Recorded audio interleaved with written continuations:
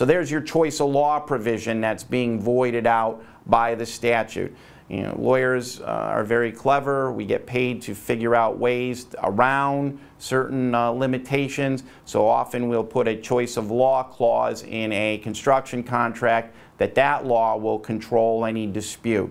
Oklahoma legislature said, hold on, you're not going to do that. If the construction project is in Oklahoma, like the JP pipeline, Oklahoma law is going to control, and Oklahoma statutes are going to control, and we're not going to let you put a choice of law provision in there that some other state's law that may have a tangential relationship to the project is going to apply to any dispute or claims or lawsuits that arise out of the construction activities.